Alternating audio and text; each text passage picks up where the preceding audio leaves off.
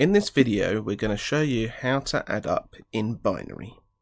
Now, the first thing to know is how to add up individual binary digits. Just as in normal maths, you learn to add single digits, so 3 to 4, before you start to learn with multiple digits.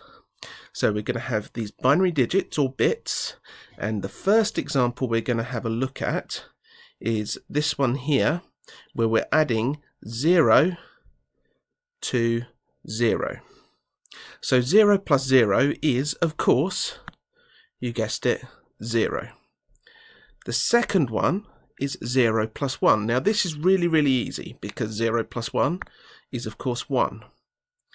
The next example gets a little bit more tricky because this one's just the same. So the next example, this one here, we're doing 1 plus 1. Now, we all know that the answer to that is 2, but we're working in binary. So actually, the answer is 1, 0. So 0 ones and 1, 2. The last case we need to consider is where we're adding 3 ones together. So 1 plus 1 plus 1. And we know the answer is 3. So 3 in binary is 1, 2 and 1, 1. To put it another way, in example number 3, what we've done is, because this column cannot contain any more than 1, and we've got 2, we carry the 2 over to the next column. And in this one, because we've got 3, we carry 2 over to the next column, and it leaves 1 left over.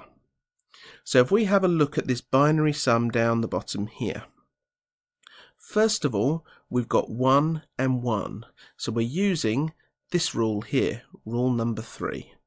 So very simply, 1 and 1 is 1, 0. So what we're going to do is we put the 0 in here, like so, and the 1 we're going to put up at the top of this column here. So carrying just like we do in maths. Now we've got 1 plus 0 plus 0, which is the same as anything in rule 2. So we're going to grab a 1,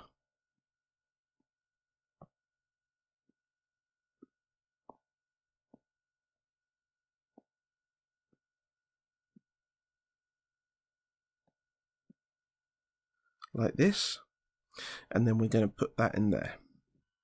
Now, 1 doesn't carry anything, so here we've got 0 and 1, which is in rule 2. So there we are. And 0 and 1, rule 2, there we are. Just like that. And then 1 and 1, which is rule 3 again, which is 0. And carry the 1 over to the next column.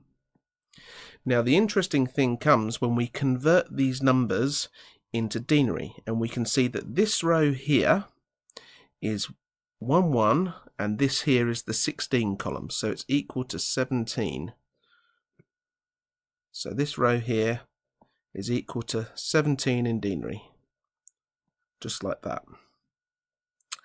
If we have a look at this row, we've got 16 and 8, so that's 24, plus the 4, which is 28, so 29. So I'm going to put up here 29. Like that. So if we have a look down here, we've got 32 plus 8, which is 40, plus 4, which is 44, plus 2, which is 46. And the thing is, if we add 17 and 29, we get 46. So that's how to add up in binary. There's plenty more sums you can have a go at, and I've put some on Moodle for you to give a try with.